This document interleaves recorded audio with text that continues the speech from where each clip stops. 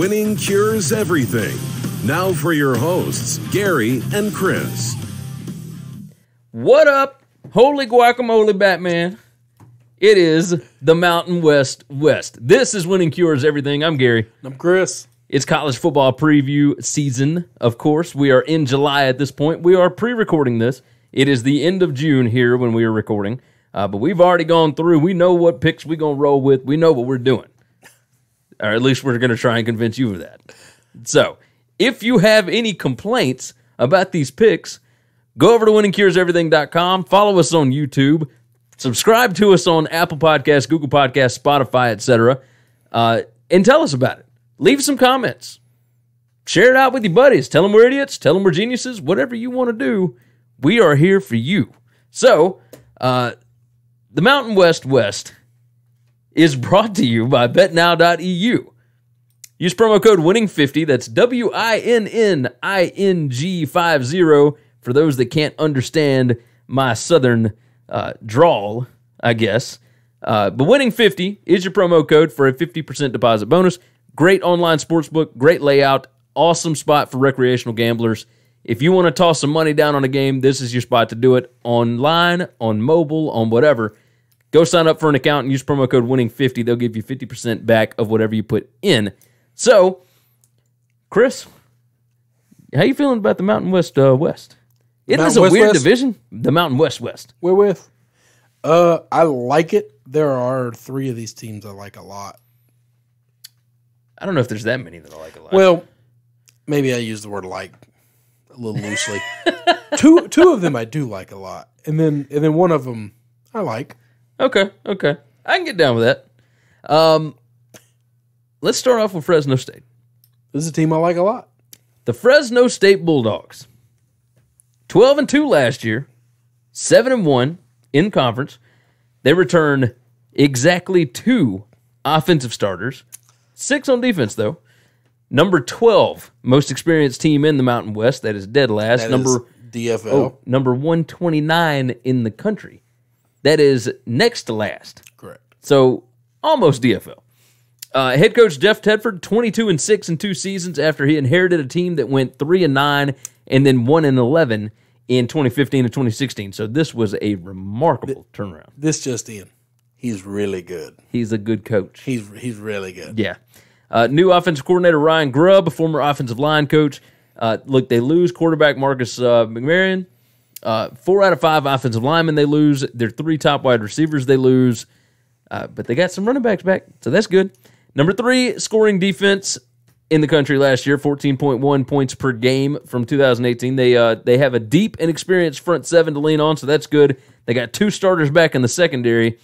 Quarterback Jorge Reyna is the supposed heir to the throne, but the position is wide open. Schedule, a little more difficult this year. So we don't know exactly who the quarterback is going to be. We think we know. But, man, schedule, kind of tough this year. And with not a lot of experience coming back, I don't think that 12-2 is doable this year. Agree. But I still got them as pretty good. I've got them at 8-4 this year. Okay. I got them 6-2 in conference. Here's the deal. I've got them losing at USC in the opening week. I got them losing to Minnesota in week 2. Then you got a bye week. And then you got Sacramento State and at New Mexico State. So after you've had some rough openings, you get to start your season. Yes, you get to really start your season. Get a couple checks, and then you start your season. Then you got a bye week, and then you play at Air Force, which is a bruising, like you were going to get beat up in that game. That's right. And then after that, you get lucky. You got UNLV and Colorado State. Back to back. You got at Hawaii, which could be a tough one. That's right. Then you got Utah State at home, so that helps. Then you got at San Diego State. I've got them losing that game. And then a win over Nevada, win over at San Jose State. So I've got them losing to Air Force. I got them losing to San Diego State, and then at USC and Minnesota. Winning everything else, 8-4, I think, would be an absolutely remarkable year due to the fact that they got nobody back. I know they got nobody back, but in Tedford, I trust. Well, they've built a winning culture, and I think 8-4 is really good. These guys that are coming in aren't bums. I got them 9-3. I think they lose the first 2 non-conference games. I don't know which of these conference games they lose. I don't think they're going to run through it undefeated with some inexperience or make some mistakes. That our Air Force game is going to be tough. Hawaii's going to be tough. San Diego State, Utah State, Nevada. Yeah. One of those games, I think, jumps up and bites him. I just feel like he's that much better a coach than everybody else in this conference. This conference got a lot of good. I know that. Good coaches. I know that. I felt like 4 of these teams. I know, but I just think, Whoo, baby! I like him a lot. I drink the Kool-Aid. I'm in the tank, and that's what I think. I'm curious because you remember, I mean, their defensive coordinator is a boss, and he left, but I don't remember if he left after last season or the season before. But last year's defense was fantastic. It was really good. They didn't fall off at all. So either way, we'll see if they can keep this up. It will help out having that deep front seven, right, on defense. So that's going to help out a lot. Keep you in a lot of games. You got that right. The Hawaii Rainbow Warriors, Hawaii, 8-6 last year, really good. Nick Rolovich is fun boy. That's a 5-3 in conference last year. Offense returns 8 guys. Defense returns 9 starters. Number 1 most experienced team in the Mountain West. Number 4 in the country.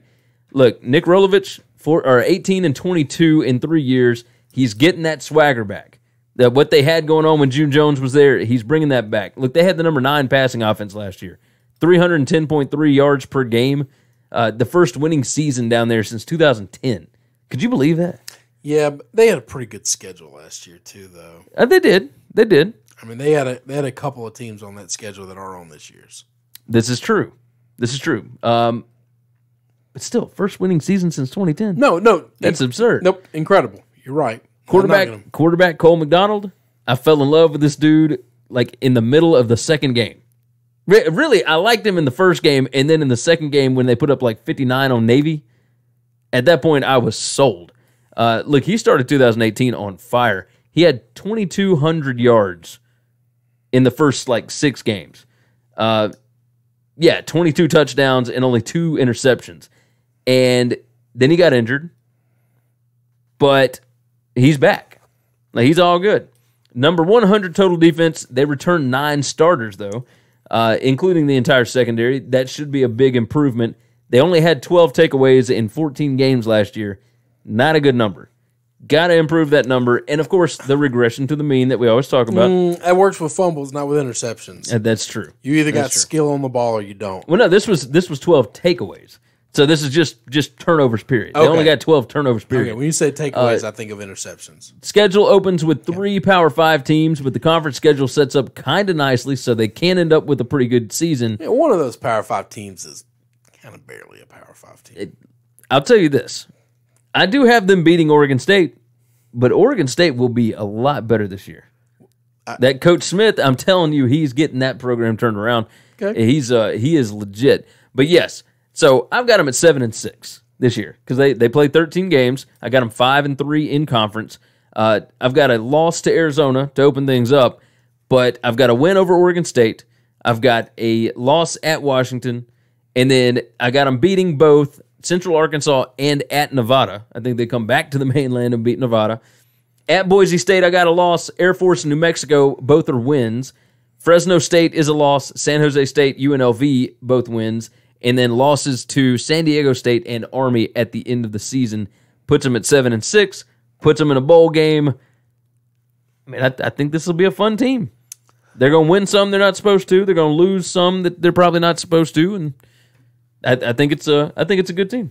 I got them 6-7, and I was close to 7-6. I was closer to 5-8. I was close to 5-8. I could see that. I think the schedule works out tough. I think Arizona's tough. Washington's obviously tough. If Oregon State, they are a Power 5 team. They recruit a little differently. If they can turn it around, they win that game. I think Nevada's hard.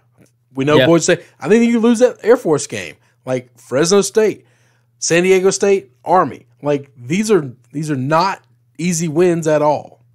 That's true. And I just feel like you got a few of them that are going to be the easy ones. I think those are easy, but I think those are 1, 2, 3, 4 wins that you can just say are going to be easy W's. And then the rest are like they're not that they're going to lose all those games, but but they could end up losing more than they win. It wouldn't surprise me if they lost all those games. Now that makes sense. So that makes sense. I'm gonna stay at 6 and 7, but I was really close to 5 and 8. The Nevada Wolfpack, 8 and 5 last year, 5 and 3 in conference. Returning starters, they got 4 on offense, 4 on defense. Number 9 most experienced in the Mountain West. So not good down there towards the bottom. Number 112 in the country. Again, not good. Not great. Head coach Jay Norvell, 11 and 14 in 2 years. Look, he got his offense clicking last year. Number 24 passing offense in the country. Had 278.8 yards per game. They're returning both tackles, but they lost the entire interior of the offensive line. You know how important that is. That's a pretty big deal. Replacement for Ty Gangi, who is the quarterback, is just wide open. That's right. Like 4 or 5 guys competing for that job. Yeah, it's ridiculous. But I will say so there are some people that think that the last chance U quarterback Malik Henry, that he is the one that's going to take this over. Some are saying that it's going to be redshirt freshman Carson Strong, senior quarterback Christian Solano. It could be any one of them. And they will still all probably be pretty good because I think they all fit into this offense. I was about to say, I trust Jay. Like he's an offensive guy, and I think that he can replace his quarterback. Yeah. I've watched his brother do it here in Memphis. Yeah. And every time we go for somebody who we think, man, that guy's not going to be replaceable, we're not that kind of school, you can't just run a new guy, and it just kind of it seems to work out just fine. I trust his offensive system. I like this guy. I like this team. Sophomore running back. Now check this one. I'm probably going to murder this one. Give it a good shot. Toa Taua. Taua. So Toataua. This dude is an absolute star. Good. I remember watching Nevada several times last year, typically with the mute button on, because of course I had 3 or 4 different things set up to watch. And I did bet on them a lot because they were rolling points-wise. But yeah, he's a star. He's going to be awesome, so keep an eye on him. Just 2 of their top 7 tacklers return for the number 58 total defense. Defensive coordinator Jeff Castile, his 3.35 was effective last year. I think the defense could actually improve a little bit, even losing, just 2 of the top 7 tacklers returning. But again, tough schedule, like really difficult schedule. Went 8 and 5 last year. I think they fall back to the pack a little bit this year.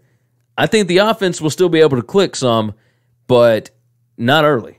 They open with Purdue and at Oregon. That's right. I got losses for both of those. You're not winning those games. I've got a win over Weber State, a win at UTEP, so that puts you back at 2-2. Then a loss to Hawaii, that puts you at 2-3. But then I think after the bye week, October 5th, they get the offense kind of figured out, right? A win over San Jose State. I think they upset Utah State on the road. I've got them losing at Wyoming because I think that style can beat them. A win over New Mexico, a loss at San Diego State, a loss at Fresno State, and a win over UNLV. That puts them at 6-6 and get invited to one of the smaller bowls. So 6-6 and then 4-4 in conference. Got them 7-5. 1 game better than you. Okay. So I like Jay. I think they'll figure the offense out, and they'll find another win in there somewhere. Yeah, that's totally reasonable. Totally reasonable. All right, next up, San Diego State Aztecs. Here we go. Another coach I really like a lot. Head coach Rocky Long. I really like a lot. Look, 7-6 last year, wasn't great. 4-4 in conference. They got 6 starters back on offense, 5 on defense. Number 39 most experienced team in the country, but that's good for number 3 in the Mountain West.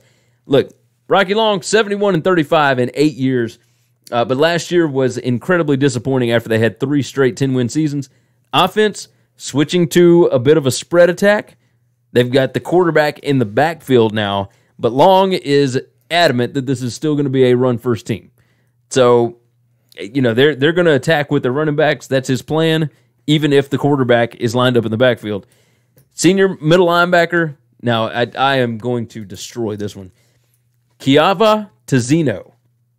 He is the leader of this defense. They were number 21 in total D last year. This guy had 127 tackles and 8.5 sacks. They got a lot of talent, but they are light on experience. They started 7-2 last year before they lost 4 straight.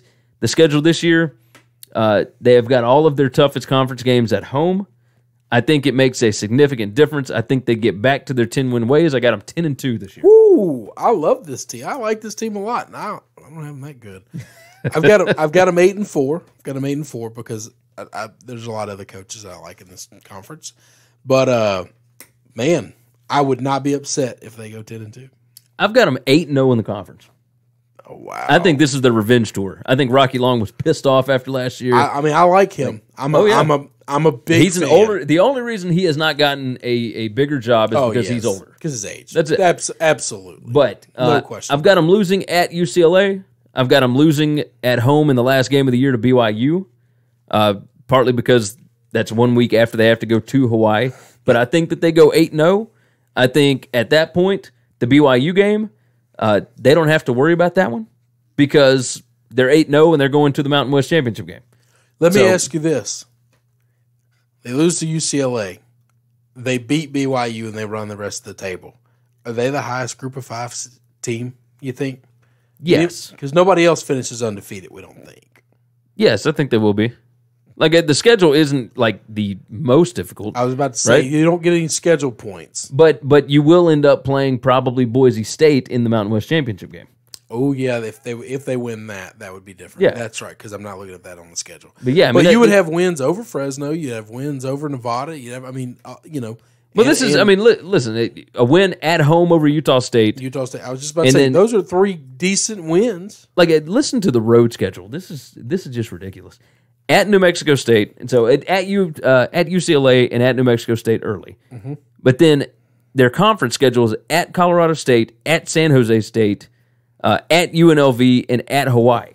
They got Fresno, Nevada, Wyoming, and Utah State all at home. I understand. I just don't know that you could just chalk up W's to all those.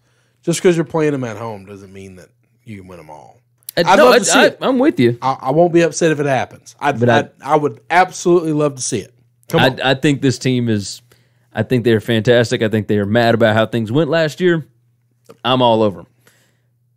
San Jose State. Let's move on to the Spartans. The San Jose State Spartans, 1-11 last year, 1-7 in conference, 6 returning starters on offense, 5 on defense, number 4 most experienced in the conference, number 40 in the country. Head coach Brett Brennan, 3-22 in his last 2 years.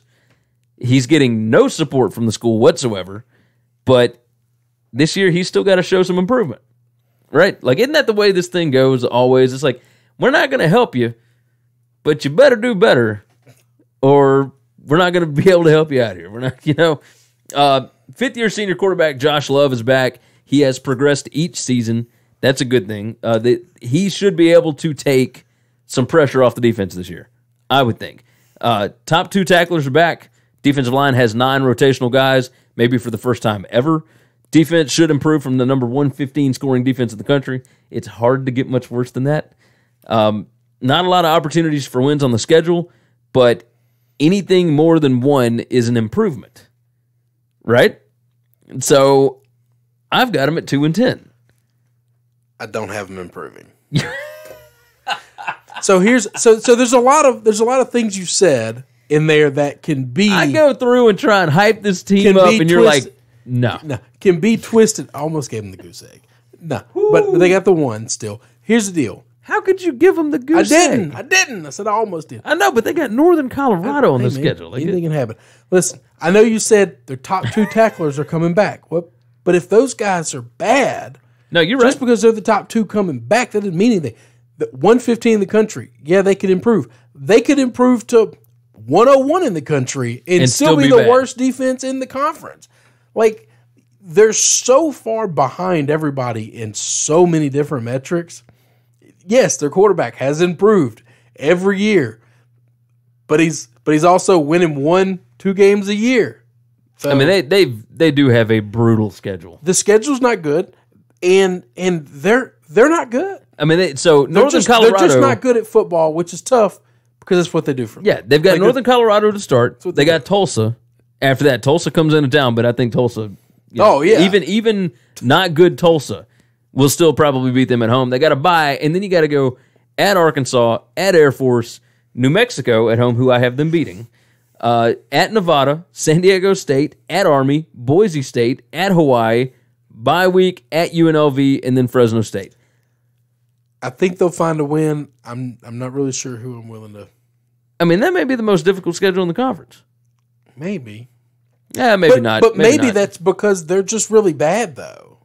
Yeah, I think that has a lot If to do with Fresno it. State had that schedule, would you say that's like- the most difficult schedule in the conference? I got to put my brain into San Jose State and think, okay, this is what it's like being that team against these teams. That's right. But then if you're having Fresno State and you're like, yeah, okay, that's reasonable. If like San they'll Diego beat some of State them. had that schedule, you wouldn't think it's really hard. If Fresno had that schedule, it's still or been pretty Nevada, hard. Yeah, but it's not. I mean, listen to that run, man. At Nevada, San Diego State, at Army, Boise State, at Hawaii. Like, just that 5-game slate right there. It's like, That's a tough 5-game slate. and But that's here's it. the Now, deal. at Army is the non-conference game, but it's like, There's nobody else you could put in those spots that are conference games that would make it any easier. No, you're right. You're right. I mean, you can't play New Mexico every week. That's, you are. Like there's a couple of bottom feeder teams, and you're just not allowed to play UNLV in New Mexico every week. Now, you got a point there. You got a point there. All right, let's wrap this up. UNLV. The Rebels went 4-8 last year, 2-6 in the conference. Offense returned 7 guys, 5 starters back on defense. Number 5 most experienced in the conference, number 61 in the country. Head coach Tony Sanchez enters year 5 with a 16-32 record. He needs to get to a bowl game. The AD came out and basically said, we're looking forward to a successful season with a bowl game. I don't think that's what you want to hear from your AD. I'm looking forward to a lot of things. Yeah. Tony Sanchez was a revered local high school coach that won state championship after state championship. He's fantastic at that. But they said, okay. They did the Penny Hardaway thing before Memphis did, right? Brought him in, said, all right, this is your program. You run it the way that you see fit. But 4 years and 16-32, that's not a good thing. Quarterback Armani Rogers, pretty good. He's coming back with 9 offensive line players with starting experience. 9. That's pretty impressive, right?